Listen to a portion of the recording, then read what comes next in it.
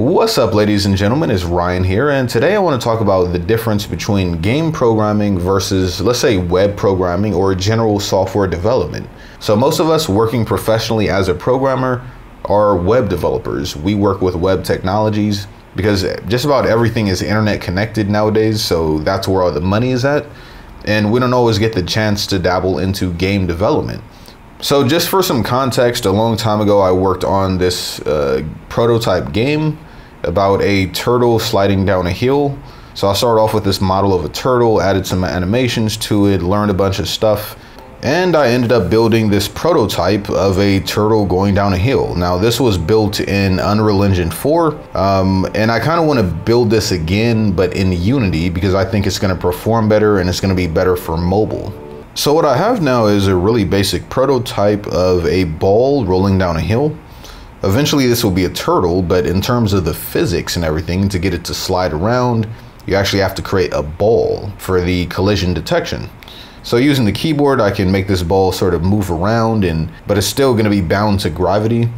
And I got a little bit of snow going on here, so it's a fun little prototype. So what we have here is, you can see there's 3 boxes here. The green box is the camera. The blue box represents the position where the camera tries to be. You can see it's always smoothly sort of transitioning there, but it's never going to actually be there. And so I'll talk about that in a minute.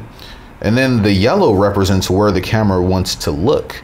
So there's this idea that in game programming you have to be really good at math, but really what you have to be good at is understanding the relationships between objects. The position of those points is moving relative to where the character is and where the character is pointed. And so there's like all these relationships, this thing related to that thing related to that thing, but in the end you kind of end up with a decent experience. So once you've created these sort of points of interest, then it's just a matter of writing the code to use those. So let's go ahead and jump into the code and see how this thing works. Now the ball has something called a rigid body component, which is what allows it to basically obey physics. It has mass, drag, we can see it's using gravity. So right off the bat, no hands, without even using my script, the ball is going to apply a gravitational force. So building off of that, I can use WASD to apply a force to the ball to sort of nudge it in a particular direction. And so we have sort of an indirect control over where the ball goes by applying a force to it. So there's really no complex math here. You have something called a vector, which is a direction. So if we press the W key, then it's going to add a force towards the forward vector, and I multiply it by speed, which is just a custom variable that I came up with, times 2, and then delta time. Now when you're doing game programming, using delta time is important because some people are going to run the game at 20 frames per second, some people might run it at 120 frames per second, and you never really know, frame dips can happen. So to make sure these numbers always calculate correctly, use delta time, which is going to adjust that value based on the frame rate. And so for when we press the letter A, it's going to move to the left. So we actually use the right vector and then make that a negative value. When we move to the right, it's going to be the right vector. When we do S, it's going to be the forward vector, but negative. When we press the space bar, it's going to be an up vector times the force. So I'm referencing these variables right here. I have this dot speed, here I have this dot jump force, and also I have this thing called camera. So here's a really cool thing about game programming with an engine like Unity or Unreal Engine, is like, where do these numbers come from? Well, when I add the code here, the game engine is going to automatically add fields here that represent that value. So here's the camera, here's the speed, here's the jump force. And I can go here and adjust these values however I see fit.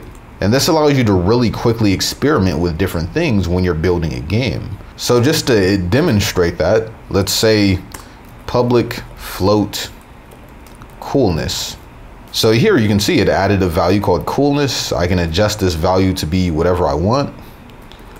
And here I can use that value in the code wherever I want. So it's a very intuitive thing. So here you can see I also have a variable for the camera, and I'm also referencing that here as well. So because that's a game object, it allows me to scroll through and pick any game object to represent that variable in the script. And the reason this is nice is because normally I would have to say, okay, this dot camera equals this dot game object dot scene dot root game objects of blah blah. Like I would have to iterate through the game objects and try to find the camera, but no, instead I can just specify it here in the game engine.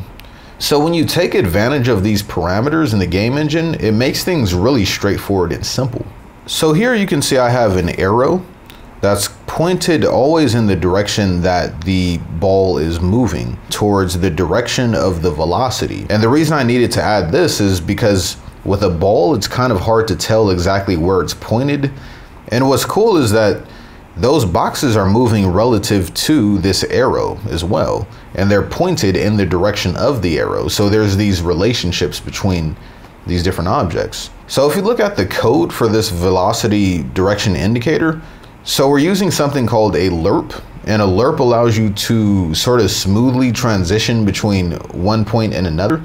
You can use a lerp for position, so that an object will smoothly slide from point A to point B. And you can use a lerp for rotation, so that an object will smoothly rotate towards a certain direction as well. So here I have a lerp going from the current rotation of the object to what's called a look at rotation. In this case, the velocity represents both direction and magnitude. So we can use this built-in function called quaternion look rotation to use the velocity, which already contains direction, to basically create a rotation for us.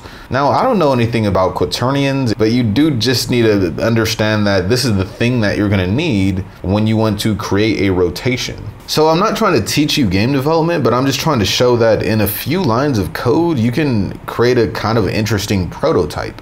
And a lot of this is not like deep linear algebra or anything. It's actually pretty straightforward as long as you use the built-in functions that the engine gives you. Here, when it comes to the camera, I'm doing the same thing. I'm using a lerp for the position. So this blue box right here represents the back, and then the yellow box here represents the front. And then the green box is the camera. What I'm doing here is I'm lerping the position from the current position of the camera to the back. So as far as rotation, I'm lerping from the current rotation, and then I'm creating a look rotation between the back and front. So if I were to look from the back to the front, that line of sight there can be converted into a rotation. So yeah, that's all I wanted to show you guys. The plan is to release a game for iOS or Android where you can slide down a mountain and it's just nice and chill and relaxing. And I'm gonna continue posting videos following the progress of this game. So that's it for today, folks. I just wanted to give you guys a sneak peek of the project I'm working on and kind of show you what game programming looks like compared to other forms of programming. I'm gonna continue posting videos about this project, but it's always gonna be focused on the code, not necessarily level design or modeling or animation or any of that. I'm a code guy, so I'm gonna talk about code. Now, this doesn't mean that I'm giving up on my other projects. I'm still working on thumbgen.io. It's just that I like to mix it up so I don't get burned out on one particular project. So hey, if you liked the video, please like and subscribe and support a little YouTuber like myself, and thank you for watching.